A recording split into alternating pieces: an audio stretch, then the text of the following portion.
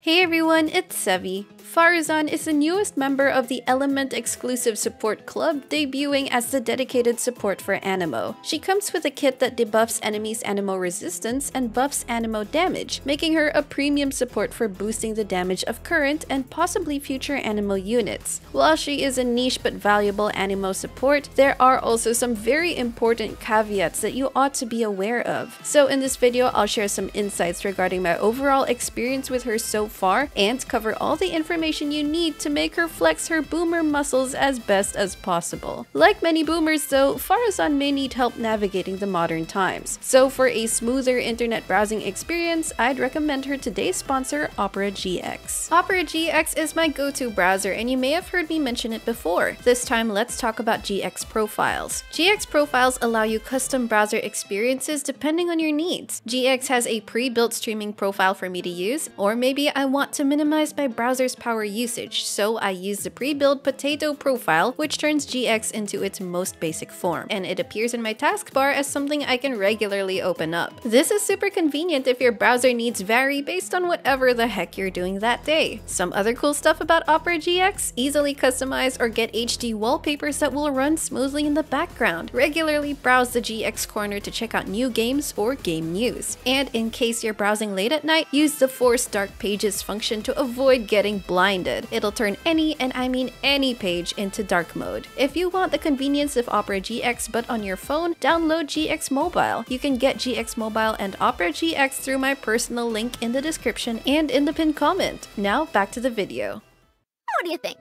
Got any interest in becoming my student? We'll start with her talents and gameplay mechanics and discuss what makes her a good niche support, as well as some issues you'll need to work around. Faruzan's normal and charged attacks generally won't be used except for her charged shot in relation to her skill. Faruzan's skill lets her enter the Manifest Gale state that decreases the charging time of her next charged shot and turns it into a Hurricane Arrow. You can see that she has a Hurricane Arrow available by this little glowing triangle. Her skill only has a 6-second cooldown, but the Hurricane Arrow buff will stay available for 18 seconds even if you switch out. This means you have some flexibility on when to fire the Hurricane Arrow. You could also precast it at the start of a battle to shoot it later on when needed. However, there are very few reasons to delay firing the arrow, and so you'll very often just end up using the skill and arrow consecutively before she switches out. When fired, it creates the pressurized collapse effect. This deals Anemo damage and pulls in nearby objects and opponents. Its suction effect is relatively mild though. Light enemies can get briefly sucked into the vortex, but resistant enemies can brush it off. Pressurized collapse damage is also considered skill damage, so it can proc certain effects that require skill damage or hits. Through her A1 passive, a Pressurized Collapse also applies a 30% Anemo resistance debuff to enemies hit, which lasts for 4 seconds. At C0 to C3, this is also the only innate method for Faruzan to generate energy. When the Pressurized Collapse from her charged shot hits an opponent, it generates 2 Anemo particles. Again, her skill cast does not generate energy, you have to hit an enemy with the charged shot's Pressurized Collapse.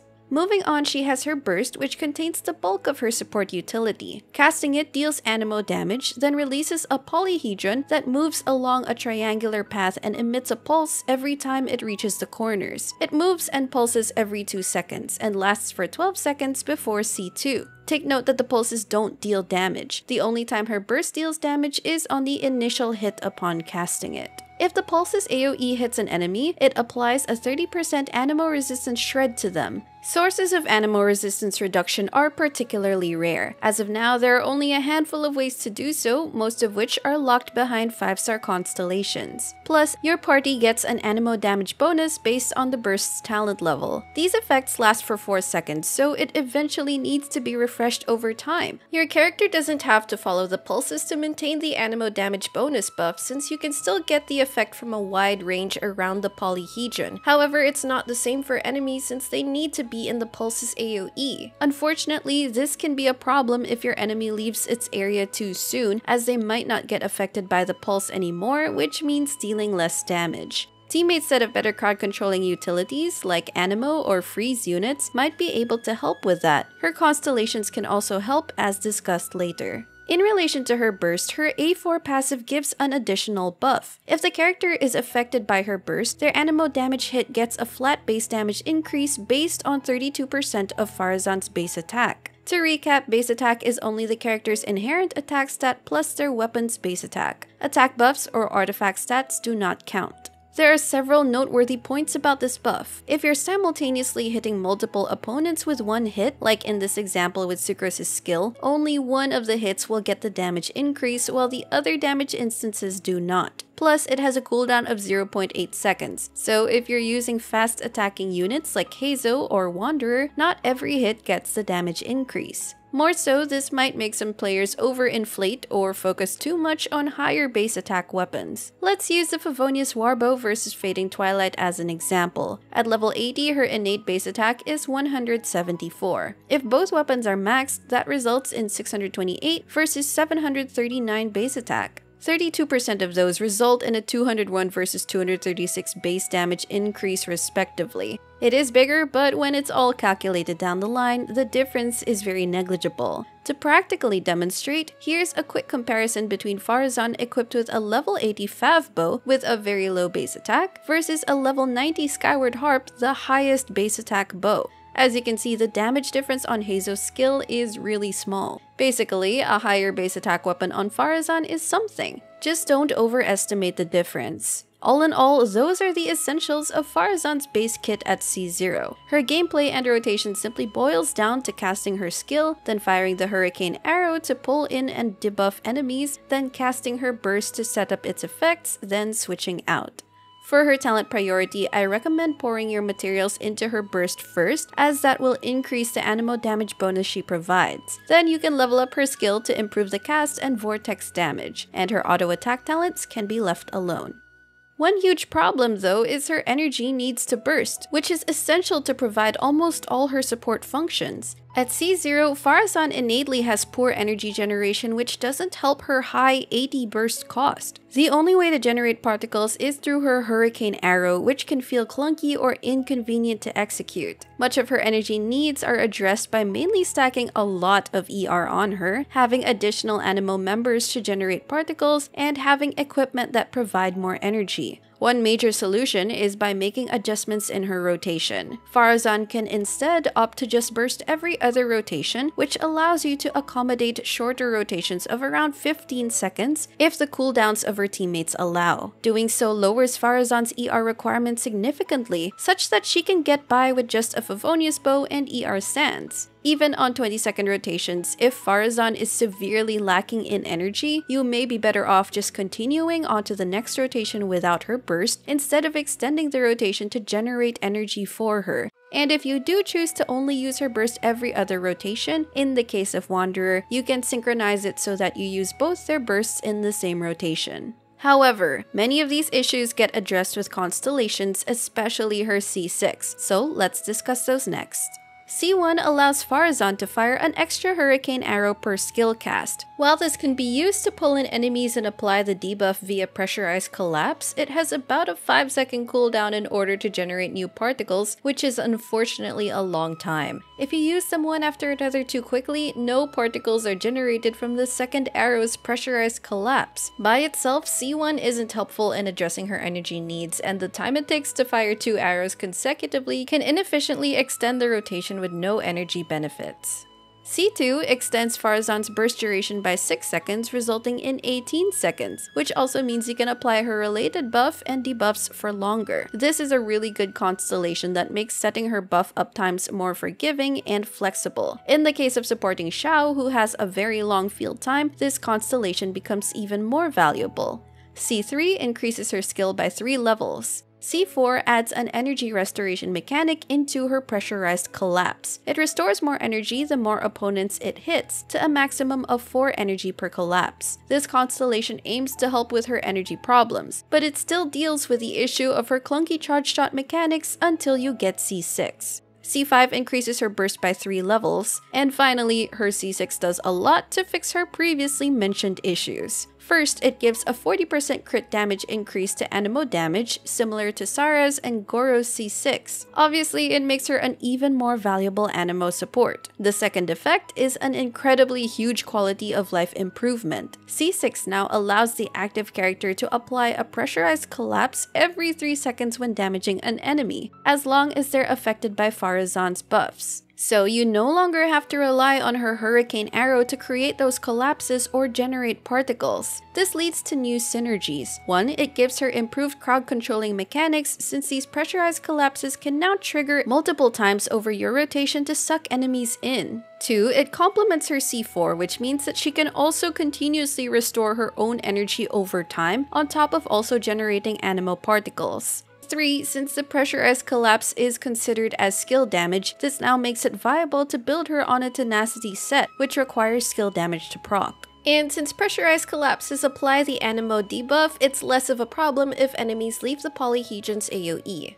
As you can see, there's a lot of utility locked by her C6 that makes her just so much easier to use. It's a clear tactic designed to incentivize or pressure players to get it. If you're lucky enough or have the primos or cash to burn on her banner anyway, then that's great. But if you aren't in those categories, my personal advice is to not force it too much and don't be tempted to spend for the sake of pulling high constellations. Trying to snipe 4-star constellations can be very dangerous after all. Faruzan is like Goro for Ito, in that getting C6 is definitely a big plus, but that doesn't mean she's useless without it, and at low constellations is still valuable as an Anemo support. Now let's go through her builds, starting with her artifacts. For Faruzan's artifact stats, a huge must-have is an ER Sands due to her energy requirements. If she's at a high constellation, or if you're resigned to not bursting every rotation, then this can be negotiable with an attack Sands. But generally speaking, an ER Sands is the most recommended and comfortable route. Then you can go for an Anemo damage or attack goblet and a crit or attack circlet. For her substats, again, prioritize getting ER rolls, then attack and crit rolls will improve her damage. To burst every rotation, she needs upwards of 250% ER. This goes lower with another Anemo battery or when facing enemy mobs, and even more so if you plan to only use her burst every other rotation. Next are her artifact set options. It's very convenient to just use a 2-piece ER set plus a 2-piece attack set, Anemo damage set, noblesse for burst damage, or even another ER set, as these can do the job. If you're looking to further enhance her support role, then you can use the following sets. The 4-piece Noblesse set is a good, strong, boxable choice that lets her buff your team's attack to make her a better support. However, it can be redundant if someone else is holding it in the team already. The 4-piece Viridescent Venerer can still be really useful in teams with non-Anemo off-field DPS units, so that Faruzan can shred their respective elements' resistance and boost their damage. A cheap but still good 4-star set is the Exile. It adds ER for her, and it will regenerate flat energy for everyone except Faruzan when she uses her burst. It will have a lower stat ceiling as a 4-star set though, but since you have room to insert a 5-star off-piece, that can be an ER Sans instead to squeeze out more ER.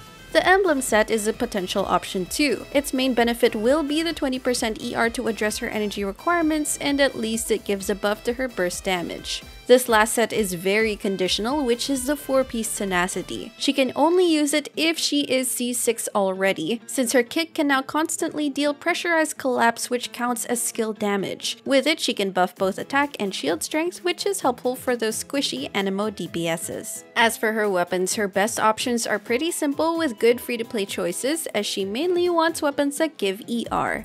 Starting off with my top recommendation is the Favonius Warbow. It gives a lot of ER and generates particles, which is really helpful for her and the team. It's accessible too, since you get 1 copy for free. The more refinements, the better. For alternative free-to-play options, there's the Fading Twilight and End of the Line. Fading Twilight gives a higher base attack but lower ER, and vice versa for the End of the Line. The Sacrificial Bow is also an ER option with the same base attack and ER stats as Fading Twilight, but the passive effect is unnecessary for her, so it's ultimately a stat stick. And if you have it, there's the premium 5-star Elegy for the End. It's got high base attack and ER stats, and it can buff the team's attack and EM stats. If you want to increase her personal damage, you can give her more offensive weapons that give crit, attack, or damage bonuses. However, this should only be done if you are certain you can cover her energy needs without an ER weapon. Lastly, her teams are really simple. She's made to primarily support 3 Anemo DPSes, Wanderer, Xiao, and Heizo. That means only having 2 flex slots left to fill up in the team. Which you choose depends on what you need, a shielder, buffer, off-field DPS, etc. For a fuller discussion on team comp varieties, I advise you to check out the team section of my Wanderer guide, as many of the principles there can also apply to other Anemo DPSs comped with Faruzan. Could Faruzan be used to primarily buff other Anemos like Venti or Kazuha, who generally don't take a hypercarry role? Well, it's not recommended to comp her for the main purpose of buffing them. If ever, those other Anemos can be the 3rd member of your Wanderer, Xiao, or Heizo party, and so Faruzan will incidentally benefit them too. Since Faruzan looks like she'll be staying as the only exclusive Anemo support, then we'll have to see how future Anemo characters will want to be paired with her. And that's going to be it for this Faruzan guide. I generally believe every Genshin character should have comfortable enough gameplay even without Constellations, but in Faruzan's case, her energy issues feel very prominent at C0, and she has incredibly significant functions locked behind her Constellations. This is obviously not ideal in my eyes, but let me know what you think about Faruzan in the comments. Still, I'm sure players will be able to appreciate her anyway for how she supports our Anemo carries and her very vibrant and vintage personality. If you enjoyed this video, don't forget to leave a like, consider subscribing to my channel if you haven't already, and I will see you all soon. Take care! Huh. You're really putting a lot into this. Don't worry. It's my responsibility as your senior to guide and protect you. I won't let you go astray.